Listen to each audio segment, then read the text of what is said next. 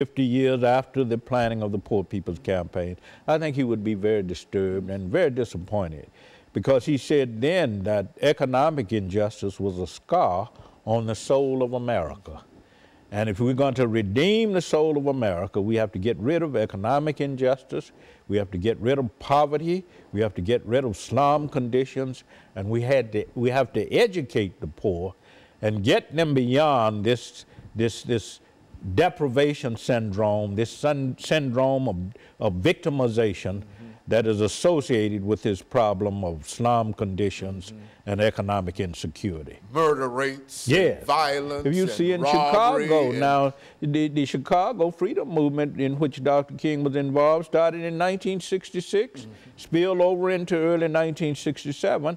We're talking about 50 years later, and look at the murder rate in Chicago, as you said.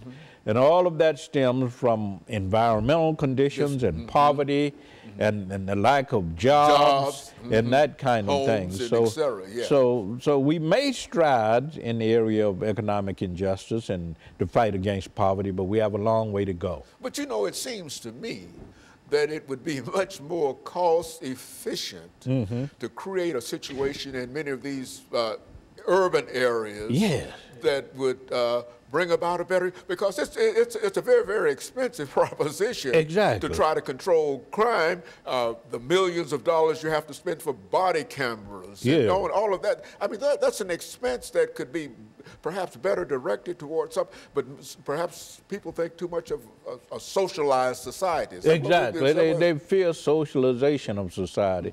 But hopefully with the appointment of Dr. Ben Carson as HUD Director of Housing and Urban Development, hopefully that will bring some changes in terms of addressing the kinds of issues that Dr. King felt were very, very important, that President Johnson felt were important, in terms of educating slum dwellers, in terms of providing health care for the poor, and in terms of providing jobs and economic opportunities for the poor. We don't know where that's going.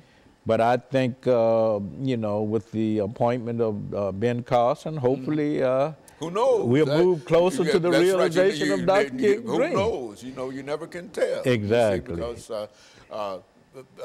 life works in strange and difficult situations. Exactly. You never can tell. Exactly. But God knows. Yeah, but and I think as a minister, you understand how very, very important it is to understand that God knows, and that somebody's going to come out of this thing, and somebody's going to help not only Africans but all people who find themselves in need and who find themselves with their backs up against the wall. Yeah, but we need to realize that Dr. King's dream as far as the fight against poverty and economic injustice has not yet been realized, and that it's up to us to bring about the realization of that dream. And we ought to talk about it more. Yeah, I think that the more at all levels of society, at all levels in the churches and government, in our community centers, everywhere you look, educational institutions, we need to discuss these issues and come to some sense of what is our responsibility, our moral responsibility, in terms of moving toward the realization of Dr. King's dream. What is good for me is good for you. And I think that if we take that attitude, I think we might be able to move. Yes, and I cannot be what I ought to be, Dr. King said, until you are who you ought to be. That's right. That's right. And I think that you've laid a good foundation and a good understanding. And if people not only pay attention to what you're saying, but to read the multitude of books that you've already written in reference to the same